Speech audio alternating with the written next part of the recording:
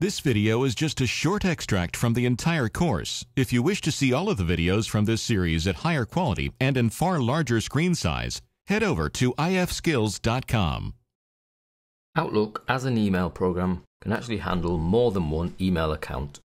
You can see from our left-hand side folder structure in the mail section that we have one email account within here, and that is training@nybikes.co.uk.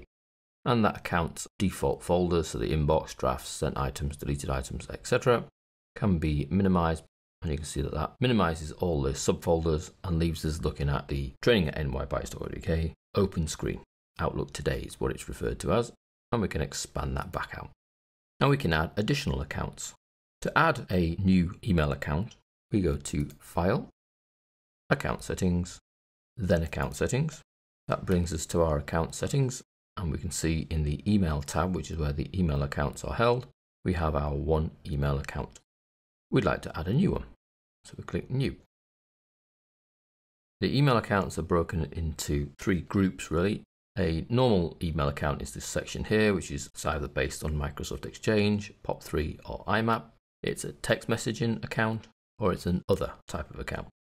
Well, it's a main email type of account, so it's top option. Next. Now, if you'd like Outlook to search for the account settings, you can get away with putting the minimum in of your name, your email address, and the password. And Outlook will attempt to contact your ISP and make the connection and pull down the right account settings. If you already have the right account settings, possibly emailed to you by your ISP or received by looking in the control panel, then we can choose the manually configure server settings. Next. Is it internet email? So it's either POP or IMAP. Is it a Microsoft Exchange type of email address? Is it text messaging, or is it other? It's an internet email account I'm trying to set up.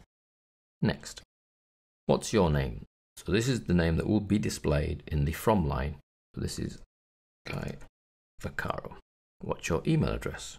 Well, for this particular account I'm trying to set up here, it's guy@gvdb.co.uk. Remember from the bits we've seen before that all email addresses are made up the same way. They all have an @ symbol and none of them have spaces. The account type is either POP3 or IMAP. Well, this is a POP3, and you'll know the account settings type because your ISP will tell you.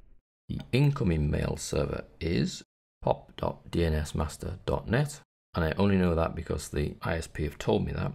And the outgoing mail server is smtp.dnsmaster.net. I then need to enter my username, which is gvdb, and my password, which will appear as asterisks. I leave this tick in place so that Outlook can remember the password, otherwise every time I do a send and receive, I'll have to type the password. Where do I want to stick the data that arrives? In a new Outlook data file or an existing data file, so I could actually stick the data in the same Outlook file as this account here. But it's safer and easier to keep your accounts completely separate, so it's going to go into a new Outlook data file. There are more settings, and in the more settings I can set up a username organization, a reply email if it's not going to come back to the same place. This is the name of the account here, so that's effectively what appears up here in Outlook. So I'm going to put gvdb. The outgoing server.